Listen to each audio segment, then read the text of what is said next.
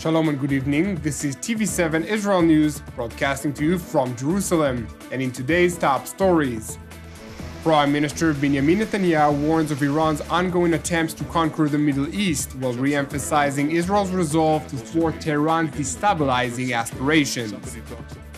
Iran's Supreme Leader Ayatollah Ali Khamenei calls Israel a malignant cancerous tumor in the West Asia region that has to be removed and eradicated.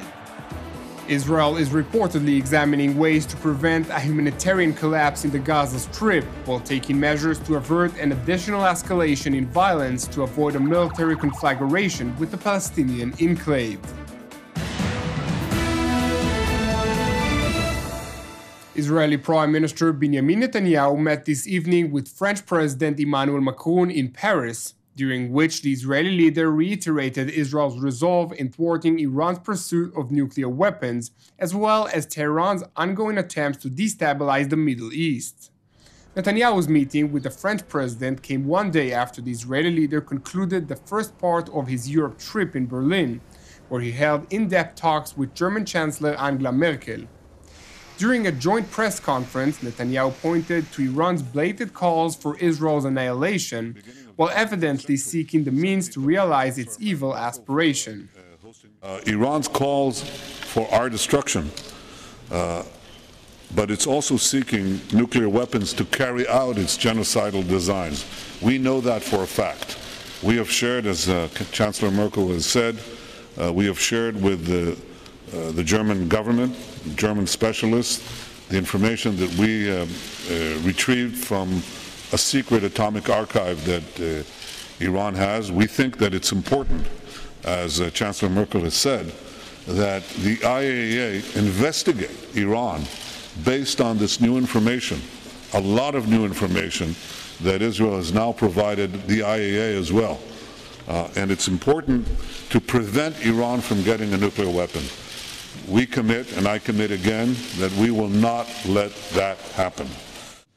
Prime Minister Netanyahu also took the opportunity to reiterate Jerusalem's position, in which it will not allow Iran to entrench itself militarily in its backyard Syria, urging Europe's powers to take note of the apparent aspiration of the Islamic Republic, which, according to the Israeli leader, is trying to conquer the Middle East.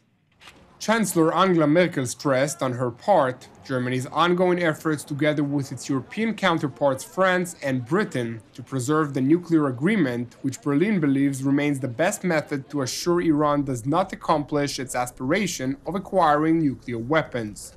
That said, the German leader emphasized that she was aware of Iran's destabilizing activities across the Middle East, dubbing Tehran's activities as worrying, especially when it comes to Israel's security.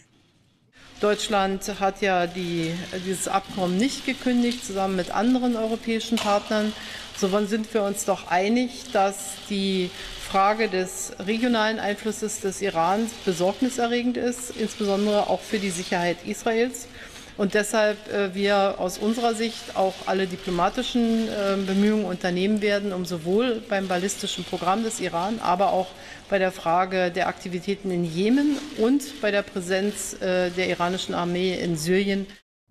Chancellor Merkel also took the opportunity to condemn a statement by Iran's Supreme Leader Ayatollah Ali Khamenei, who stated the position of the Islamic Republic on his Twitter account, in which it views Israel as a malignant cancerous tumor in the West Asia region that has to be removed and eradicated.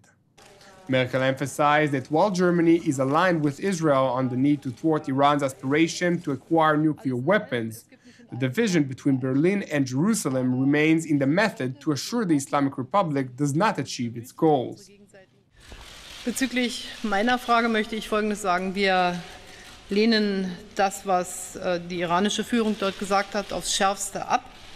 Wir stehen für das Recht auf Sicherheit für Israel selbstverständlich und haben dies auch in aller Klarheit und Härte zu jedem Zeitpunkt dem Iran gesagt.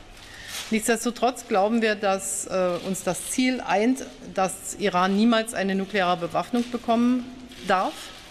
Und die Frage, in der es Meinungsverschiedenheiten gibt, geht über die Frage, wie erreichen wir das am besten. Meanwhile, in Tehran, Iran's supreme leader Ayatollah Ali Khamenei revealed he had ordered preparations to increase Iran's uranium enrichment capacity if the nuclear deal with world powers would fall apart after the United States' withdrawal from the multinational agreement.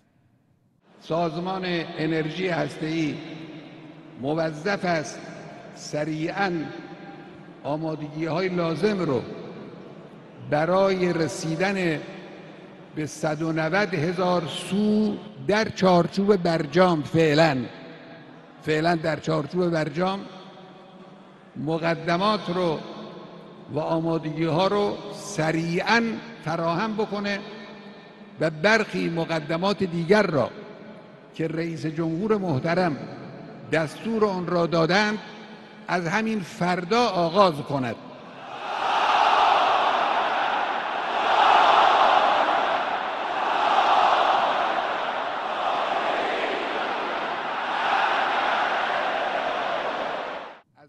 The Iranian supreme leader further vowed never to accept European demands to limit Tehran's military activities, including its ballistic missile program that has the capacity of carrying nuclear warheads, terming Europe's demands a dream that will never become a reality.